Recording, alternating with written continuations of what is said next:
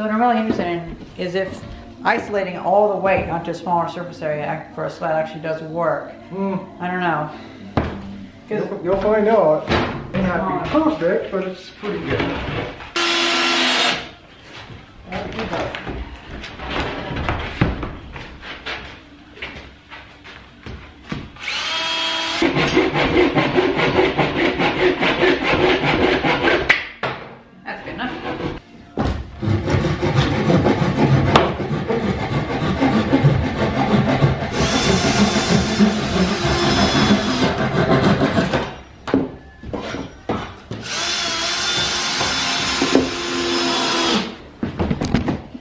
Oh, that's way stronger. Let's try something. Whoa! I might be able to move it then. That's not too bad. And that's about 150-ish. Yeah, that was, and those blocks are like 120, so that'd be just like moving. I could move that by hand. I did that wrong. One of the holes.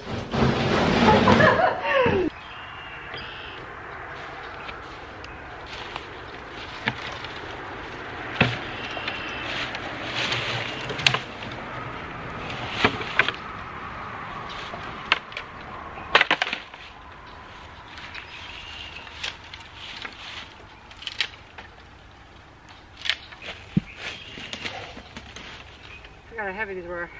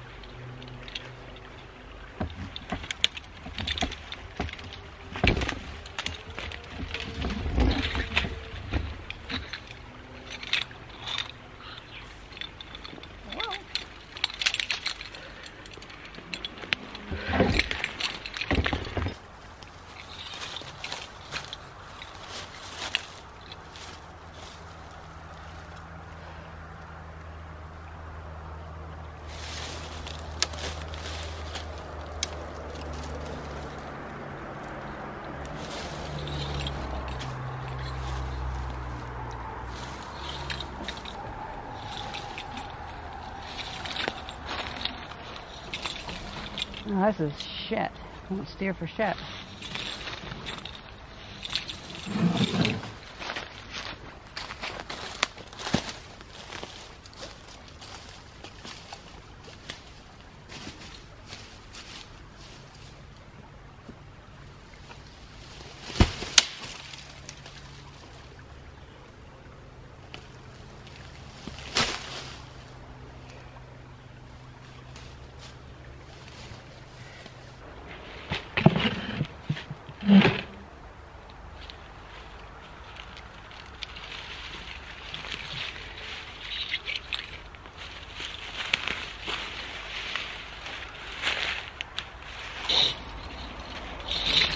So much friction in this stupid ass thing. I don't know if I can really do much. Oh.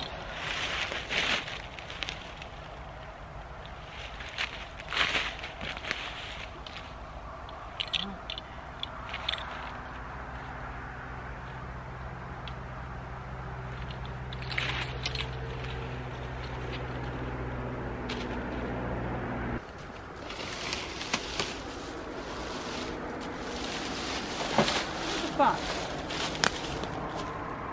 That block and tackle is garbage. Because I can do it by hand. Why don't I just do that then? But either way, it's cool. So it's been a few more weeks. And the weather's already turned very warm.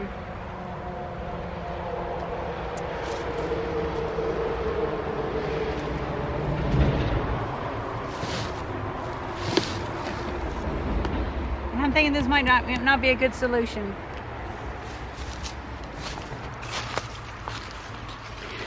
But just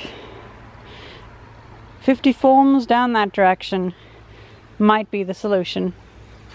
I think it'd be a good idea for us to merge the barrel boats video series into this series, because it seems like moving them via canal and barge might be the best solution, because they are quite heavy. And to be honest, I could probably just push them by hand down the hill and onto a small boat, a very shallow boat. But this water is almost too shallow. So what if I made an amphibious vehicle that would float in the deeper parts, holding cargo, and then drive over any of the shallower parts? That's an idea. So I looked at the area down the line.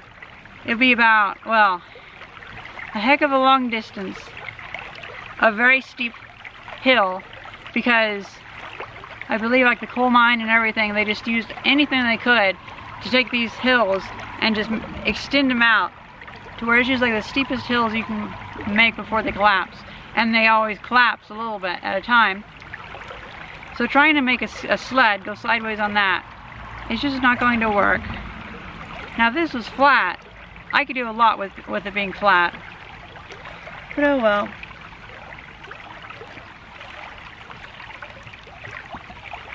Water's up a little bit today. I could access quite a bit of land with a barrel boat. A barrel barge, perhaps. All a question of how to build it. I have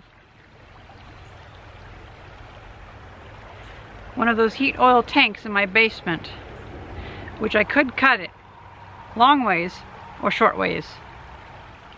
I may have to cut it short ways because I just remembered it can't really fit through the stairways because it's not tall enough. So yeah, I'll have to do it to where it'll be a narrow boat. But I could build two with each half, and one could be a trailer and one could be the tower. That would work.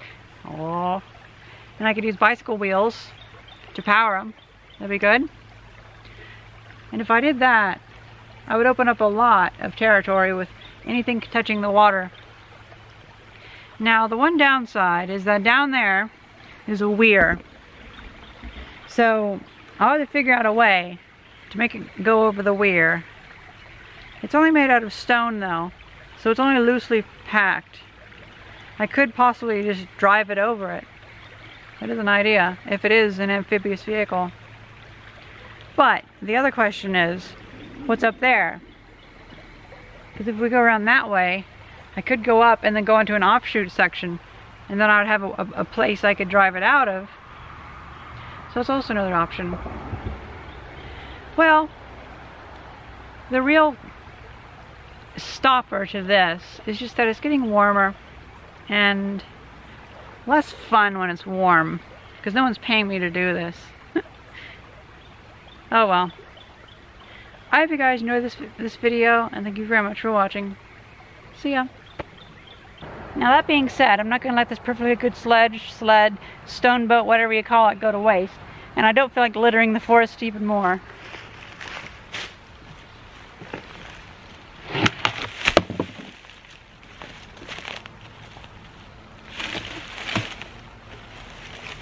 So I'm taking that home. I bet I could hook up my lawnmower to it. Oh wow, it's actually bowed it quite a bit. It was out here for like a month.